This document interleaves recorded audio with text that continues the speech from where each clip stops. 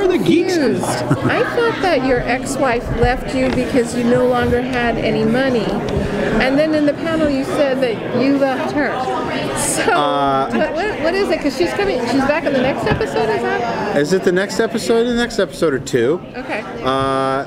Yeah. No, my character left his wife because he was going to get her killed if he hung around.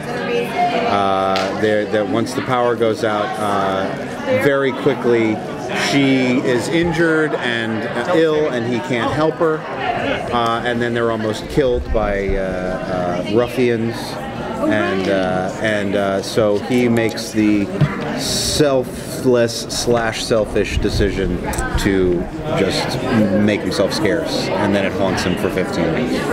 Thank you.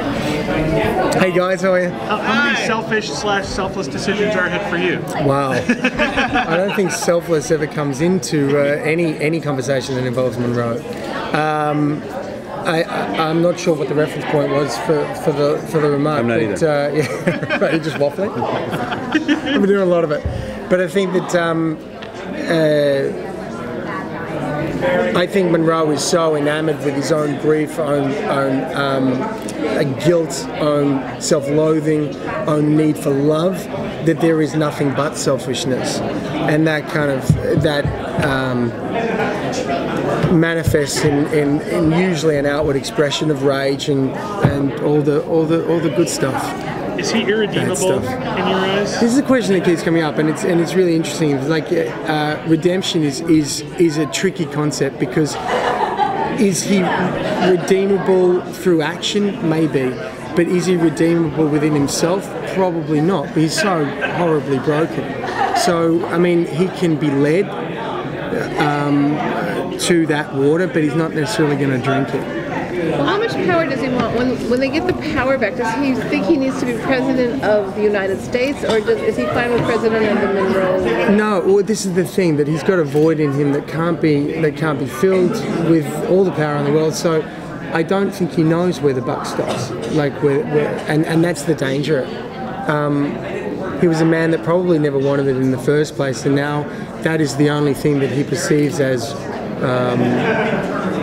a means to stop the inner turmoil. He's trying to gain control over something that he can't control. So your character is basically kind of the everyman, like everybody kind of sees the world kind of through your eyes, I guess. So how did you kind of approach the character when you become, as the experiences happen, you become kind of harder and stronger, I guess? Yeah. So how did you play that? Well, I think that yeah, I mean, I think that in the first half of the season, whatever involvement Aaron allows himself to have in this adventure is really ultimately so that he can gather everybody together and take them back home and put things back the way they were. And then when that is no longer an option, and he's just left hanging there in the wind with everybody else, then he has to find a way to change the direction, change the reason that he's out there in the first place. And it becomes about finding out what happened, what caused all of this nonsense, and how to fix it. So I think more the strength of, I was actually speaking a little more of the strength of Aaron, like especially like the episode where they're taken prisoner and he has to stand up to these bullies. It was really impressive. Oh, thank you. I mean, it's been, there are episodes coming up where I get to do actual stunts and actually fight back. And that's, I think, a great thing for the character, and it's a really fun thing to do as well. And as far as, you know, how you would go about preparing to do that, it hasn't really been an issue of that, because it's made a great deal of emotional and logical sense for those things to happen. And so it's been a fairly easy progression into that. For either of you, did the producers have to give you at any point any information about your characters ahead of time, ahead of the reveal? Just so they probably had to, but they didn't. Sorry, my face is twitching so much. They don't. If they have to, they are in violation of that. And I think that is a question of circumstance, largely because I think that the show is so big and it's so ambitious in its reach that, you know, the information is all being crammed into a funnel and made into a show.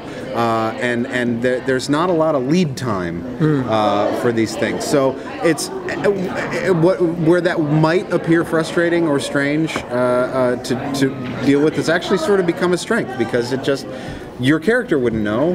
Why should you? You have to trust that whatever's coming down the pipe for you is not going to be not create any cognitive dissonance, and you'll be able to do it. But no, we don't get told anything. So anything. There was a clip that they showed you at a computer, and it sort of looked like it might have had something to do with the capsule. Can you talk about? Wow, you got all of that from that? You sure that's the only place you got it? That's exactly the capsule. Oh, the capsule. The capsule. Yeah, that's a sharp eye. Yeah, no, that is exactly what is coming up. That capsule is not a one-trick pony in terms of the sort of mythology and gadgetry of the show. It's a pretty remarkable little thing, and that's exactly what. And it has something to do with Rachel being forced to finally tell Aaron what's going on, or what she knows about what's going on, and forces him to realize that he may have some actual involvement in the blackout itself. Are we going to be? Sorry, last quick. Yeah, thank you. Are we going to find out more about Monroe's backstory? Because I have to say, the more that we find out about Monroe from history has made the character a lot more compelling. Yeah, I think it's been a real blessing for everyone. When you get a story, any part of the episode where you get a backstory, you've got something to tether yourself to. We do, and there will be more of that Miles Monroe history and the reasons why they are who they are and they've become the people that they've become. And that'll be certainly in I think episode 15 we start to explore a little bit more than that. There's I think in the panel they spoke about it earlier. There is a person from our childhood which we're both entwined with, and there's consequences that come from our meeting and so on, but there will be quite a few little elements of backstory that start to creep in. Does he feel invincible? Because there's a scene where we see him in the helicopter, so he's actually putting his life on the line by going out into battle, maybe? Yeah, well, that's the definition of insanity, isn't it? It's kind of like, I think that there is, well, I don't think he feels that he's invincible, I just think he has nothing to lose. When you got nothing to lose. And I think, like, Monroe has everything, but he also has absolutely nothing.